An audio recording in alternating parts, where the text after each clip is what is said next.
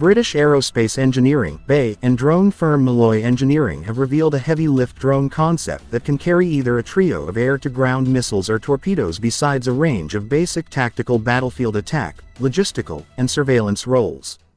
The T-650 was first displayed with 3 Brimstone missiles at the Defense Vehicle Dynamic Exhibition.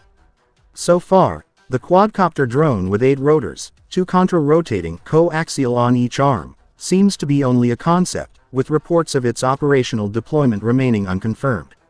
The drone was first revealed in September 2021 at the Defense and Security Equipment International Exhibition, with a tweet showing a BAE-made Stingray torpedo mounted on its undercarriage, with the drone's mock-up itself suspended from the top. This indicated that the Unmanned Aerial Vehicle (UAV) was still a concept.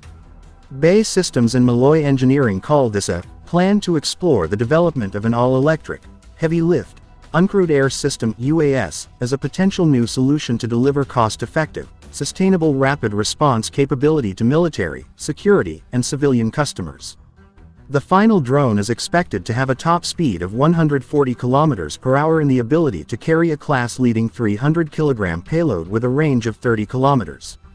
The platform envisaged could be used for various applications like ship-to-ship and ship-to-shore movements to support military and security operations and logistics. Emitting zero carbon, the uncrewed system could help revolutionize military operations where there is a requirement to carry heavy loads, helping to keep military personnel out of harm's way in dangerous situations or disaster zones while reducing the environmental impact of our armed forces, the article on the BAE website said.